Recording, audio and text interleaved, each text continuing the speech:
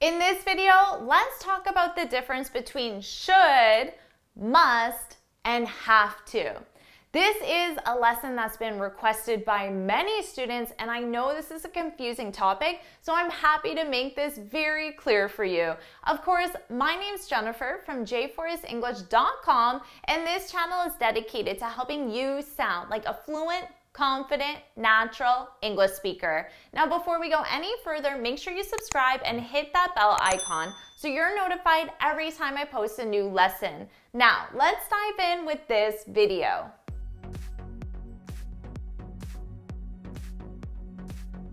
Let's talk about the difference between should, must, and have to.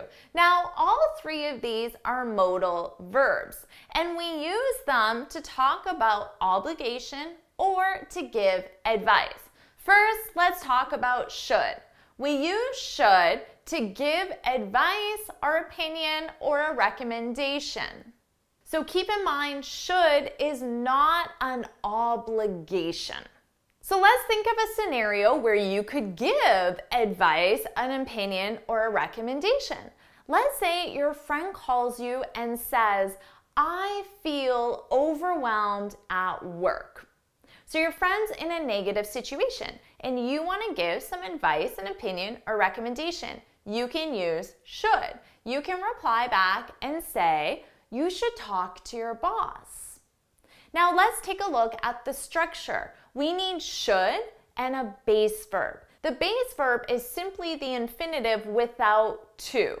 You should talk. You should talk to your boss.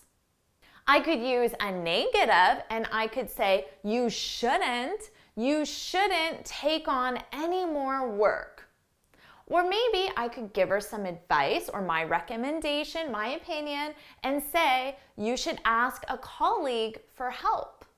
Now it's your turn to practice this structure. Let's say I call you and I say, I have a really bad headache.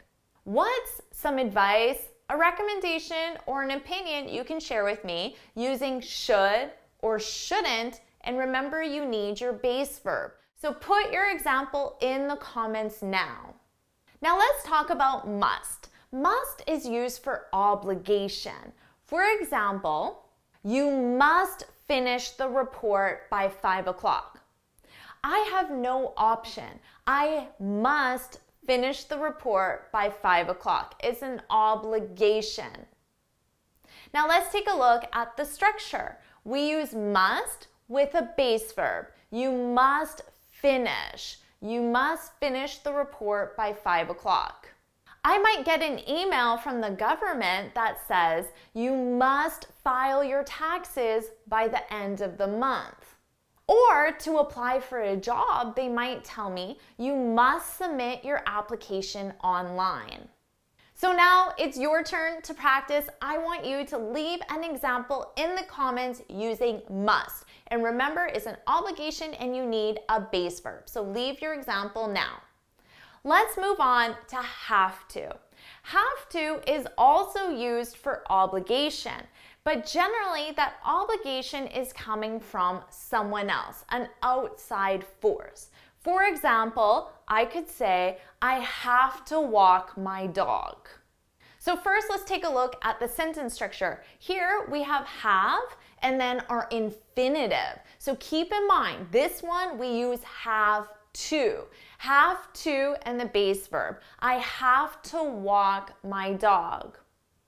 So whether or not I want to walk my dog isn't really the issue here. Is that as a pet owner, I'm obligated to walk my dog. I have to walk my dog. Or I could say, I have to babysit my cousin this weekend. So again, the obligation is coming from somewhere else. So maybe my aunt is requiring that I do this, or another family member. I have to babysit my cousin this weekend. Remember, to babysit are infinitive. Or I could say, I have to buy a new car.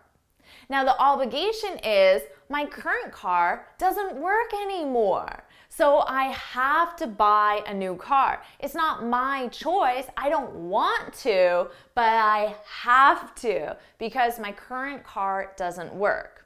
So now it's your turn to practice. Let us know in the comments something you have to do this week. Have to do. Remember to use the infinitive. So to summarize, should is used with advice, opinion, or recommendation. Must and have to are used with obligations. You might be wondering, what's the difference? Well, generally, I see must being used by the government or official bodies that give us rules and regulations.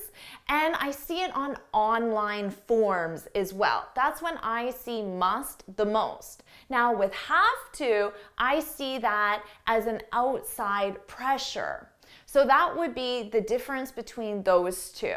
And remember, should and must plus base verb, but have to verb. Have in the infinitive.